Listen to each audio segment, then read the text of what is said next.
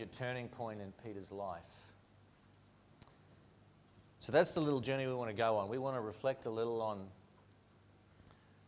that last part of Peter's journey with Jesus. The Sabbath school lesson, not this week that's been, but that's 2 weeks ago, I think, the first week of the Sabbath school quarterly, looked at a bit of background of Peter, his original call to Christ and the experiences that he had there. We're going to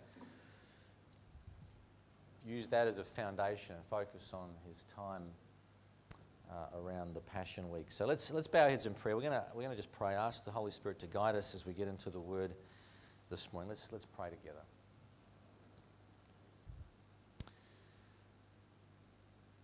Father in heaven, we pause in your presence. And we just ask that you would be here to guide us and teach us.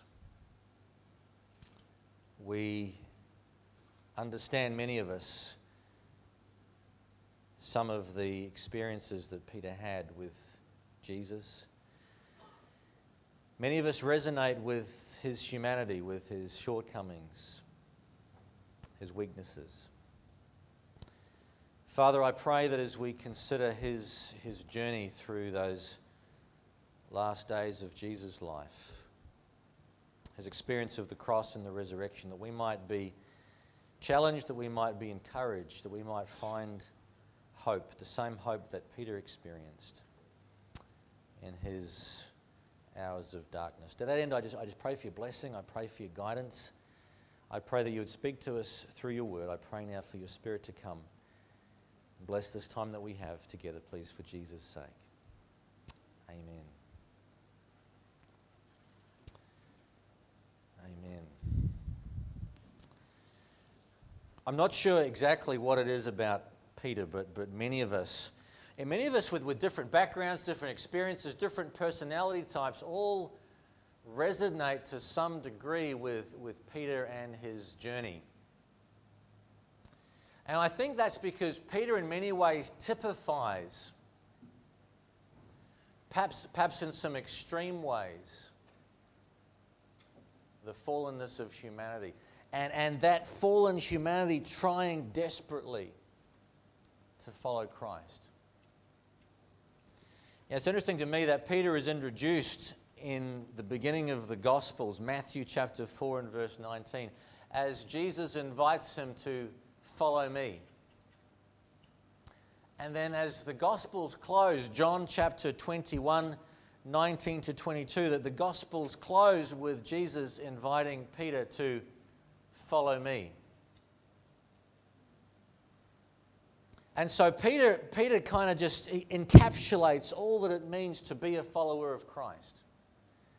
We see Peter, warts and all, because Peter's the one that's out there. He's the impetuous one, the impulsive one, the one who speaks what everyone else is probably thinking but doesn't dare to say.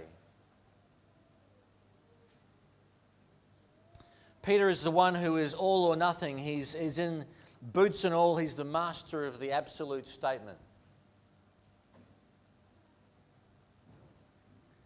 And so we see Peter, he comes across as one who is real, who is raw,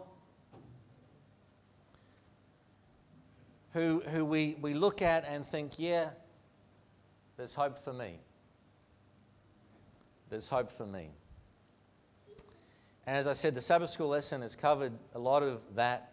And I want to pick it up really as we get near the end. And that is in Luke chapter 22. So if you have your Bibles, turn with me to Luke chapter 22.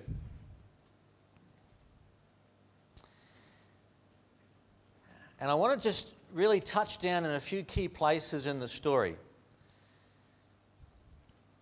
And see if we can see in the story of Peter, in the experience of Peter and the cross and the resurrection of Christ, some little glimmers of hope, I guess. That's really what we want to see, something that will encourage us and inspire us. But some points of similarity between Peter and us, between his experience and ours. So let's start in Luke chapter 22. And we're going to start off in verse 31 to 34. the Lord said, Simon, Simon.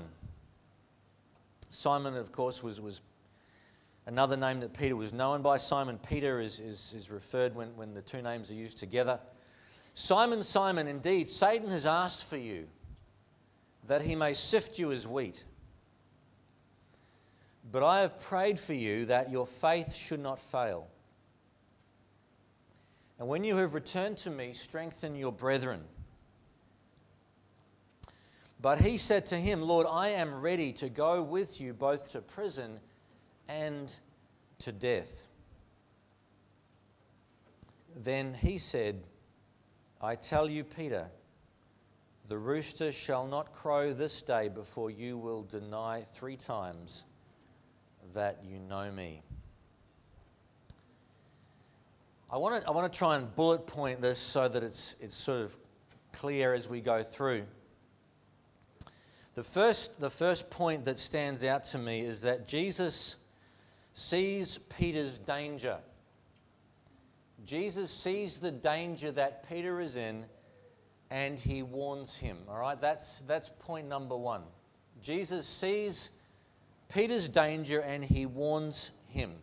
And I would suggest to you that the same is true for us. Jesus sees the danger that we face and he seeks to warn us.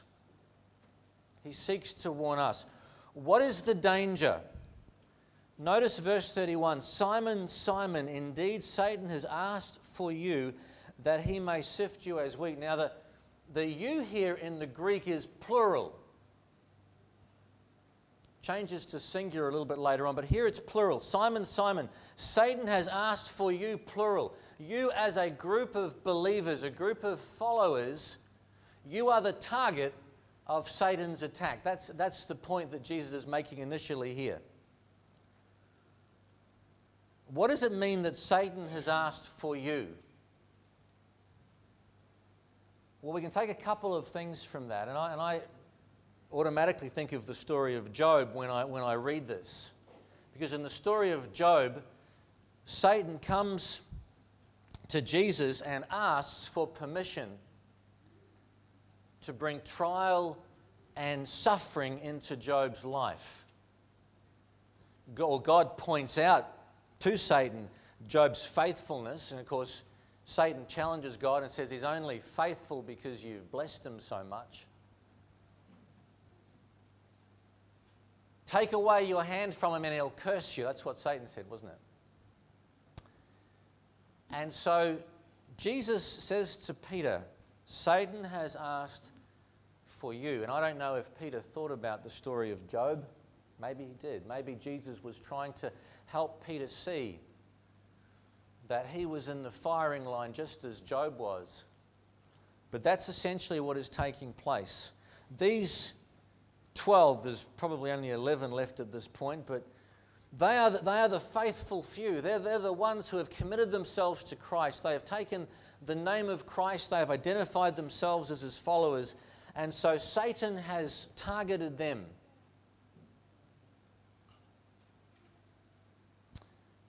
That he may sift them.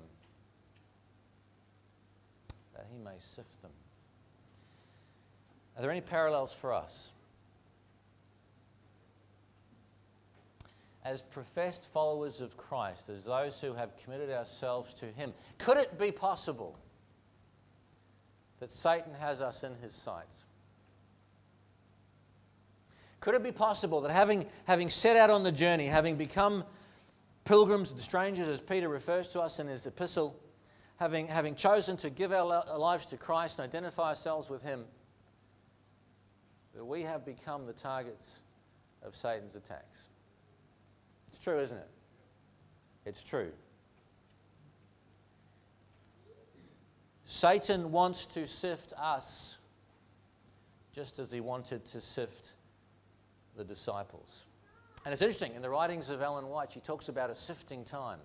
She talks about a time of trial that the church will face at the end. And I think there are many parallels between the experience of the disciples here at the time of the cross and the experience of the church at the end. There is a sifting time. There is a time of testing. A time of trial coming that will challenge the believers. And Jesus sees it coming. He knows what the disciples are about to face, and he warns them. Same is true for us, isn't it?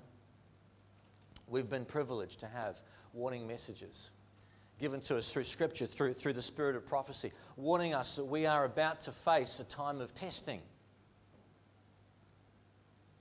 A time of sifting when trials will come, where God will allow Satan to work his work in the world, to work his work even upon the church, so that, to use the words of Ellen White, sinners will be sifted out of Zion. It'll be a difficult time. It'll be a time of great suffering, great tribulation. It will be a sifting time. Jesus knows our danger and he warns us. I want to suggest to you that there's probably a more personal application we should make as well. Because we can look, and we should look, toward the time that lies before us, the time that will test the church, the time that will test God's people corporately.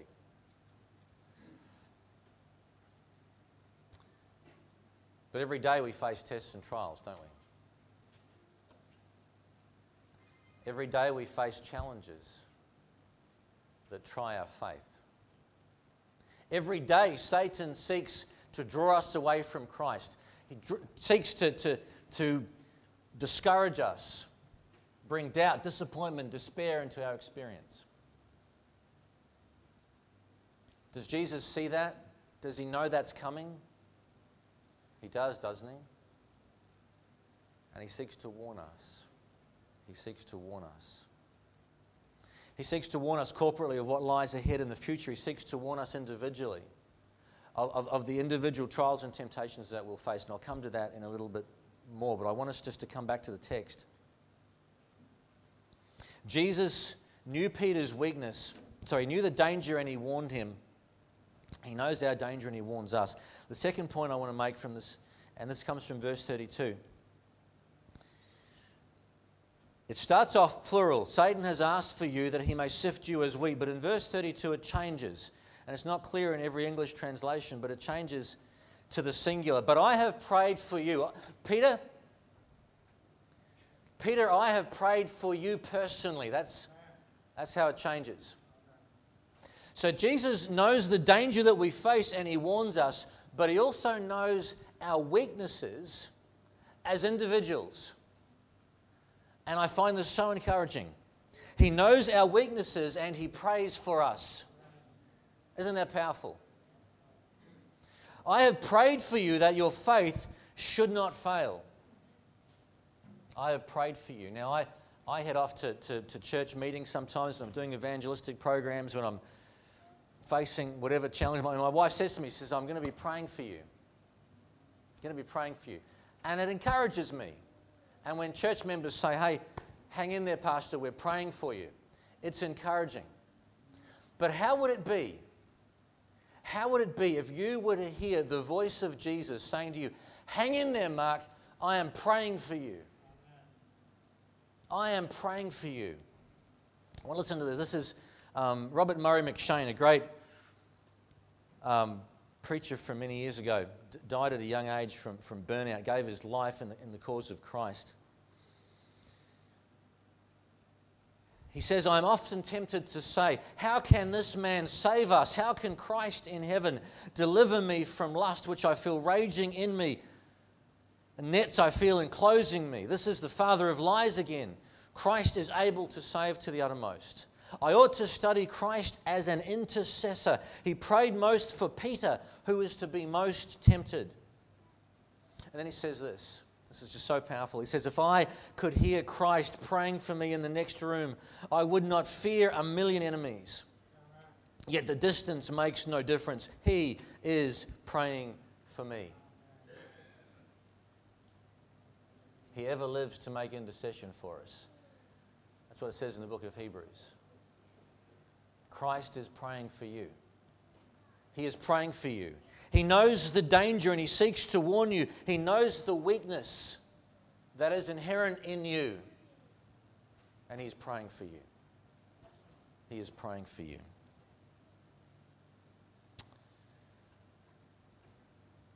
There's a third point, and I want us to go to Matthew 26.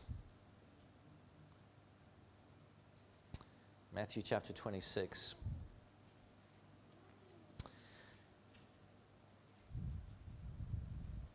Peter, of course, is Jesus is trying to warn him, trying to help him see the danger that he's in. And Peter says, look, if everyone else denies you, I won't. Jesus confronts him and says, Peter, you will deny me 3 times before the cock crows. Jesus knows exactly the danger that Peter is in. He knows his weakness. In Matthew chapter 26, verse 36, we come to the garden.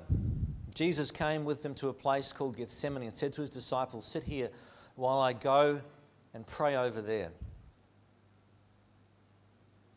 And he took with him Peter and the 2 sons of Zebedee, that would be James and John. He began to be sorrowful and deeply distressed.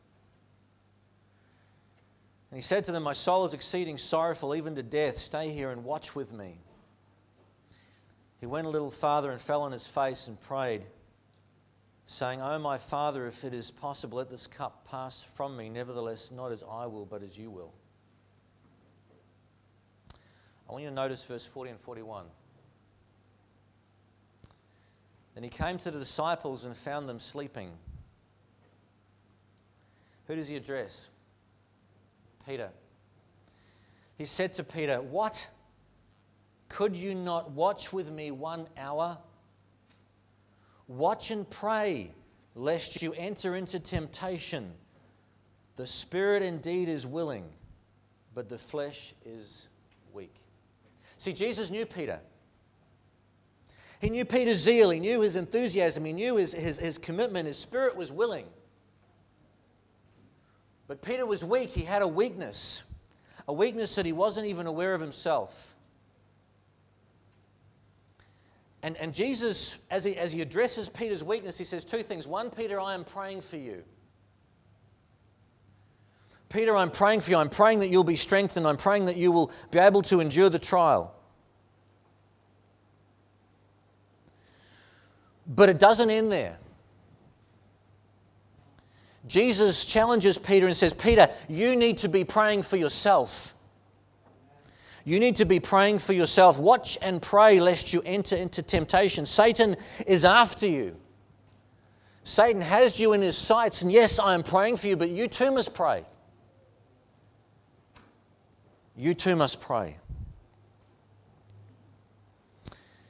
Desire of Ages, page 713. We read, it was in sleeping when Jesus bade him watch and pray that Peter had prepared the way for his great sin. All the disciples, by sleeping in that critical hour, sustained a great loss. Christ knew the fiery ordeal through which they would have passed. He knew how Satan would work to paralyze their senses, that they might be unready for the trial. Therefore, it was that he gave them warning. Had those hours in the garden been spent in watching and prayer, Peter would not have been left to depend upon his own feeble strength. He would not have denied his Lord. It's a powerful statement, isn't it? Jesus was praying for Peter that his faith might not fail, but Peter failed to pray for himself. Peter failed to avail himself of the strength that might have been his if he had committed himself to prayer in the garden. And I wonder sometimes, when I look at my own experience, I wonder sometimes if I had been faithful, if I had been more diligent to spend that time in prayer in the morning, if I wouldn't have fallen when I encountered the trials during the day. You know, there are times when I wake up early, I wake up and it's maybe it's 4 o'clock or it's whatever. I look at my digital alarm clock next to my bed and it's shining there in the dark and I think, that's ridiculous. Why am I awake so early? I don't need to get up now. I need to sleep. I'm tired. And yet I feel this impression to get up and go to my study and get out my Bible and read and pray. And there are times when I heed the call, I sense God calling me, and I get up and I drag myself out of bed and I take time and I pray and I appreciate the time that I spend there with the Lord. There are other times when I roll over and I try to go back to sleep.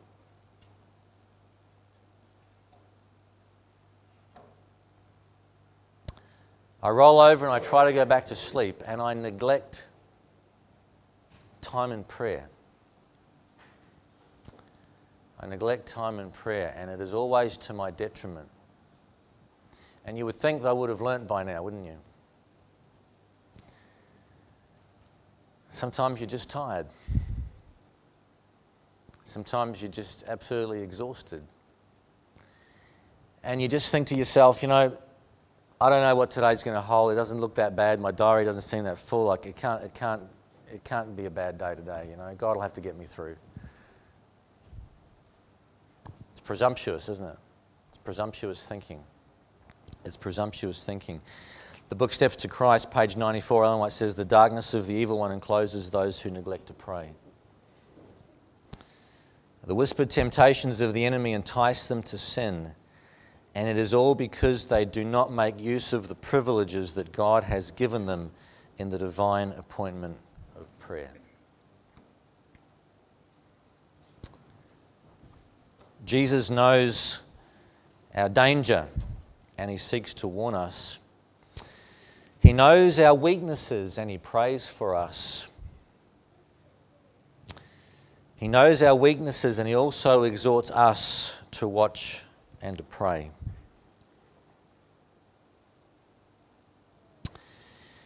How did Peter go? Peter didn't watch and pray, did he? Peter was sleeping when he should have been praying, and you know how the story unfolds. Let's go back to Luke chapter 22 again. And we're looking at verses 54 down to 62.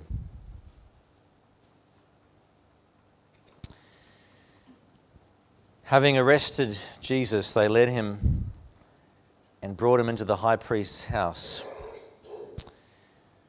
But Peter followed at a distance.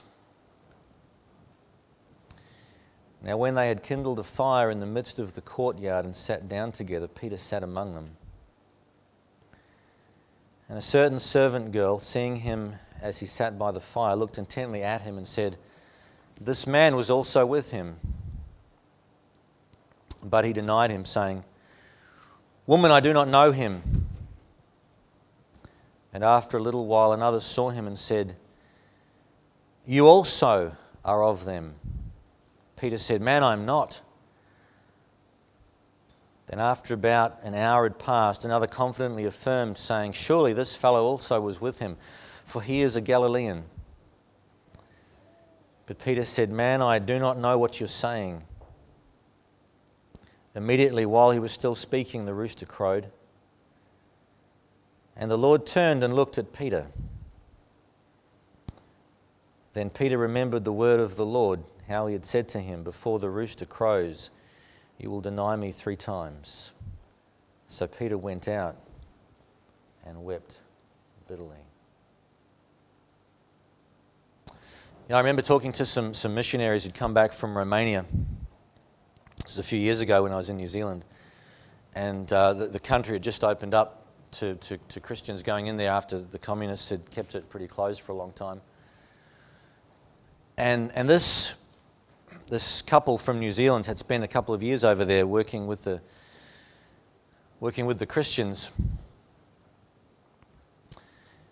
And they made an interesting statement.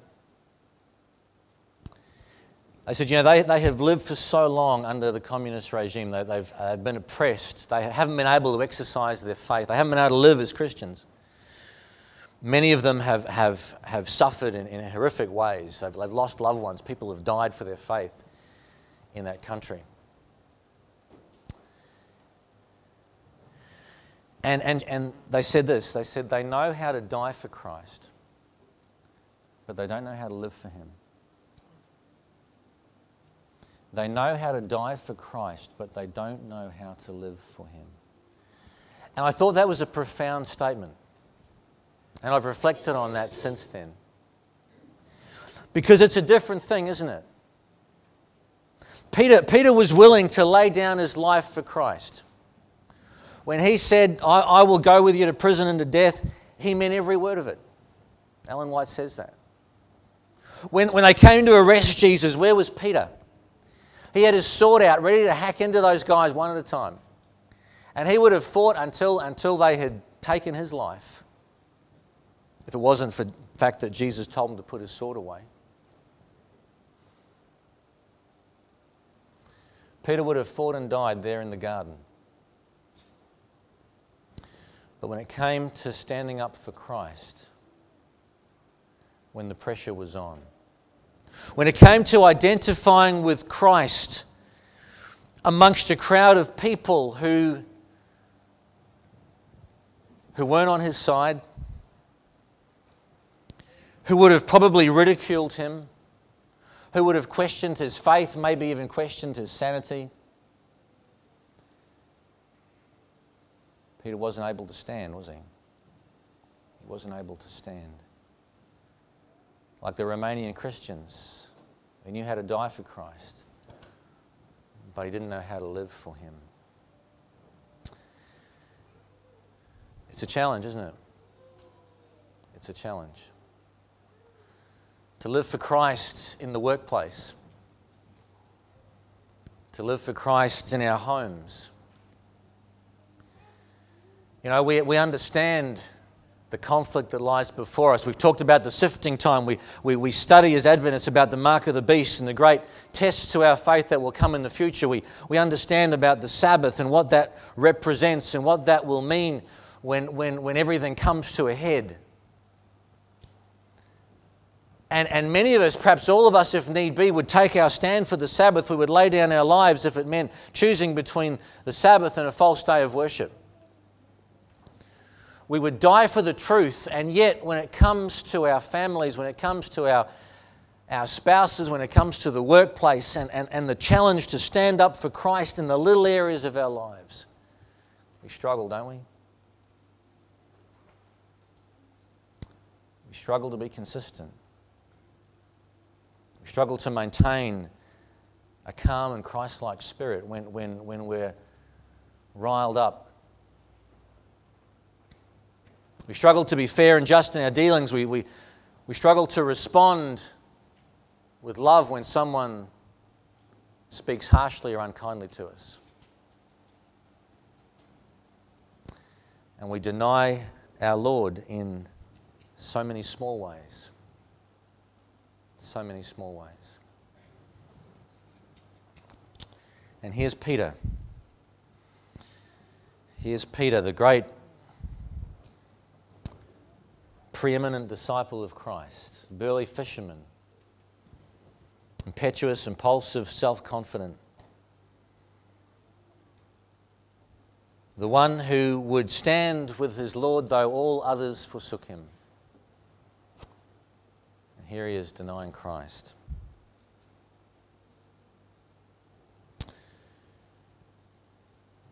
Jesus sees our danger and he warns us. He knows our weakness and he prays for us. And he also sees us fall. In spite of his prayers on our behalf, in spite of the warnings that he gives to us, we fall, don't we? He sees us fall. Verse 61, the Lord turned and looked at Peter. What kind of look was that? Desire of Ages, page 712. While the degrading oaths were fresh upon Peter's lips and the shrill crowing of the cock was still ringing in his ears, the Saviour turned from the frowning judges and looked full upon this poor disciple. At the same time, Peter's eyes were drawn to his master. In that gentle countenance he read deep pity and sorrow, but there was no anger there. The sight of that pale, suffering face, those quivering lips, that look of compassion and forgiveness pierced his heart like an arrow. And it says in verse 62, Peter went out and wept bitterly. Peter had let himself down, hadn't he? He had let his Lord down. He had failed.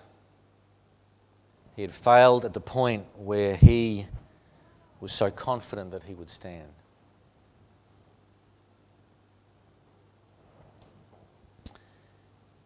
Jesus sees us fall.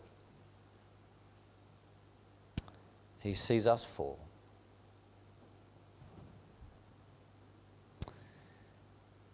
And I would suggest to you that the look that he gives us is the same look of pity and sorrow, a look of compassion and forgiveness. In the little book Steps to Christ, there's this great paragraph which I return to, unfortunately, too often. It says this, Steps to Christ, page 64, it says, "There are those who have known the pardoning love of Christ and who really desire to be children of God. Yet they realize that their character is imperfect, their life faulty, and they are ready to doubt whether their hearts have been renewed by the Holy Spirit." Have you had those thoughts? Have you had those experiences? Where you wonder, is it even worth bothering anymore? Why don't I just quit now and save everybody a lot of trouble? Save Jesus all those prayers that don't seem to do much.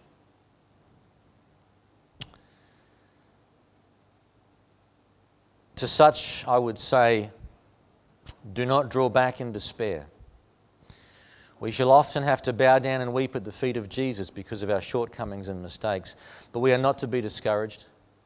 Even if we're overcome by the enemy, we're not cast off, not forsaken and rejected of God. No, Christ is at the right hand of God, who also maketh intercession for us. Said the beloved John, "These things I write unto you that you sin not. And if any man sin, we have an advocate with the Father, Jesus Christ the righteous. And do not forget the words of Christ himself, the Father himself loveth you. He desires to restore you to himself, to see his own purity and holiness reflected in you. And if you will but yield yourself to him, he that hath begun a good work in you will carry it forward to the day of Jesus Christ." Pray more fervently, believe more fully. As we come to distrust our own power, let us trust the power of our Redeemer, and we shall praise him who is the health of our countenance. Jesus sees us when we fall. And he looks upon us with compassion and forgiveness. He looks upon us with compassion and forgiveness. Turn with me to Mark chapter 16.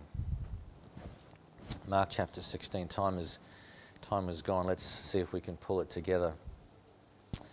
Peter went out and wept bitterly, and I imagine those next 24, 48, 72 hours would have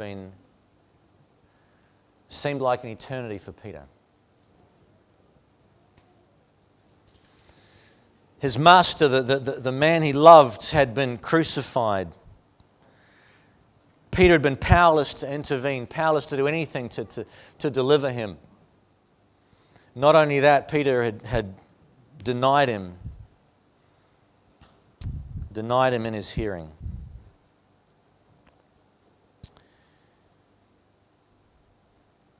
Mark chapter 16.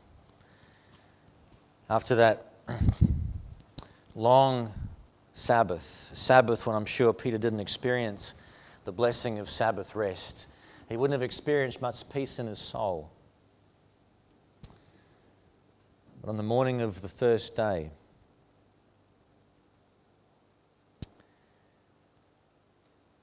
the women came to the tomb. They found that the stone had been rolled away, verse 4. And verse 5, entering the tomb, they saw a young man clothed in a long white robe sitting on the right side, and they were alarmed. But he said to them, "Do not be alarmed. You see Jesus of Nazareth, who was crucified. He is risen. He is not here. See the place where they laid him." Verse 7, "But go tell his disciples," and Mark adds this, "tell his disciples and Peter that he is going before you into Galilee. There you will see him as he said to you." Why does Mark add "and Peter"? A couple of things. One is that Mark wasn't one of the disciples. Mark was Peter's traveling companion. He was Peter's assistant. He got his information from Peter. Mark's account of Jesus' life and ministry is essentially what Peter gave to him. So he tells it to a large degree from Peter's perspective. And he includes this little note that the others leave out. The angels say to the woman, "Go and tell his disciples that Jesus is risen. And don't forget to tell Peter." Peter must know. Peter needs to hear that Jesus has been raised from the dead. Don't forget to tell Peter. Don't forget to tell Peter. Peter has been in the depths of despair. Peter has been as low as a man can go. His heart is broken. His whole being is pained by his failure and his mistake.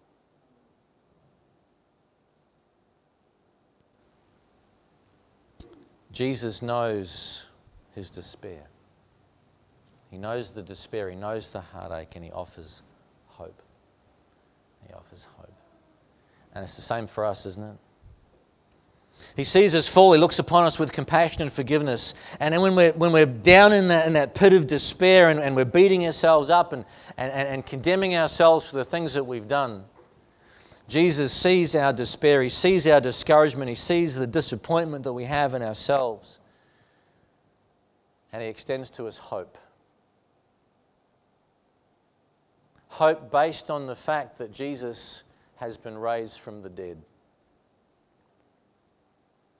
And it's interesting to me, and I don't know exactly how Peter understood it all, but in 1 Peter 1 and verse 3, as Peter begins his epistle, he says, "Blessed be the God and Father of our Lord Jesus Christ, who has begotten us again to a living hope by the resurrection of Jesus Christ from the dead." And I can't help but wondering if that was Peter's experience. Born again to a living hope on the basis of the fact that Jesus Christ was raised from the dead. It was our sin that killed him. It was Peter's sin, your sin, my sin, our failures, our mistakes that condemned Christ to the cross and to the grave. But the good news on resurrection morning was that sin, the grave, Satan couldn't hold him there. God raised him from the dead. God raised him from the dead. Your sin, my sin, could not hold him in the grave. Christ triumphed over sin and death. And because of that, there's hope. There's hope for sinners like you and I. There's hope for sinners like you and I. Jesus knows our despair. He offers us hope. He points to his victory. He points to his victory on the cross, his victory over sin and death when he rose from the grave. And he says to you and I, in our discouragement, in our despair, he says, there is hope for you. There is hope for you in Jesus. There is hope for you in Jesus. It doesn't matter what you've done. It doesn't matter how far you've fallen. It doesn't matter how discouraged and full of despair you might find yourself to be. There is hope for you today. There is hope for you today in the victory of Jesus. One last thought. Turn with me to John chapter 21. John chapter 21. Jesus sees our danger and he warns us. He knows our weakness and he prays for us. He sees us fall. He looks upon us with compassion and forgiveness. He knows the depths of our despair. He offers us hope and encouragement. John 21. John 21. He sees our repentance and he provides restoration. Notice what happens here in John 21. Jesus is meeting with his disciples. They'd been fishing. Jesus has appeared to them after his resurrection. They've been eating breakfast by the lake, and it says in John 21, verse 15, when they had eaten breakfast, Jesus said to Simon Peter, Simon, son of Jonah, do you love me more than these? It's a pretty tough question to ask, isn't it? What had Peter boasted? Though all the others forsake you, I will not. Jesus, you can count on me. If they desert you, I will stay faithful. I will stay strong. My loyalty to you is greater than the other disciples. And Jesus confronts Peter. And he says, Simon, son of Jonah, do you really still believe that you love me more than all these other disciples do? Do you have the same self-confidence, the same self-assuredness that you had before? Is your confidence still in yourself? And how does Peter answer? He's not as boastful anymore, is he? He's not as proud. He said to him, Lord, you know that I love you. Lord, you know. You know my heart. And he said to him, feed my lambs. Verse 16, he said to him again a second time, Simon, son of Jonah, do you love me? He said to him, yes, Lord, you know that I love you. He said to him, tend my sheep. He said to him the third time, Simon, son of Jonah, do you love me? Peter was grieved because he said to him the third time, do you love me? And he said to him, Lord, you know all things. You know that I love you. Jesus said to him, feed my sheep. 3 times Peter denied his Lord. 3 times Jesus asks him the question, Peter, do you love me? Jesus still had a work for Peter to do. Jesus still had a work for Peter to do. Peter, who had let him down, who had failed in the moment of testing, was still able to be used in the work of the gospel. Jesus reinstates him. Most assuredly I say to you, verse 18, when you were younger you girded yourself and walked where you wished, but when you are old you'll stretch out your hands and another will gird you and carry you where you do not wish. This he spoke, signifying by what death he would glorify God. And when he had spoken this, he said to him, follow me. We all make mistakes, don't we? God has a plan and a purpose for each one of us. God created us with gifts and abilities, with talents, with a unique set of abilities so that he could use us in his work. We mess up, don't we? We mess up. You know, I think of Moses.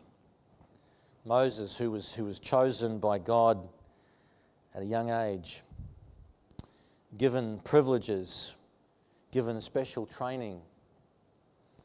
And at age 40, he goes out and he knows that God has a plan for his life. Moses is self-confident, self-sufficient. And he sees an Egyptian beating up one of the slaves and he kills the Egyptian, buries him in the sand. And he gets found out. And the New Testament tells us that Moses couldn't understand why the Hebrews didn't all rally behind him and recognize him as the deliverer. It wasn't God's timing. It wasn't God's plan. Moses had messed up. Moses had thought that he could do the job in his own strength, and he messed it up. And he had to spend 40 years in the wilderness tending sheep to get him to the place where God could finally use him. Peter was the same, wasn't he? And I would suggest to you that you and I are not that different. God's called each one of us. He's given us gifts, abilities, talents. He's given us the opportunity to make a unique contribution in his work. We fail. We let him down. And yet he calls us again.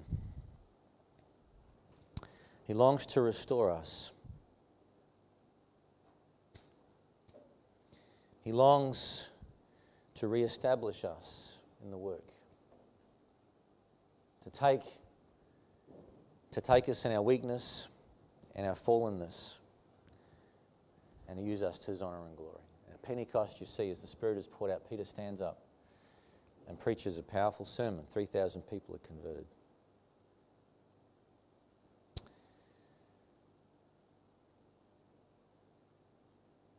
Jesus sees the danger and he seeks to warn us. Are we listening?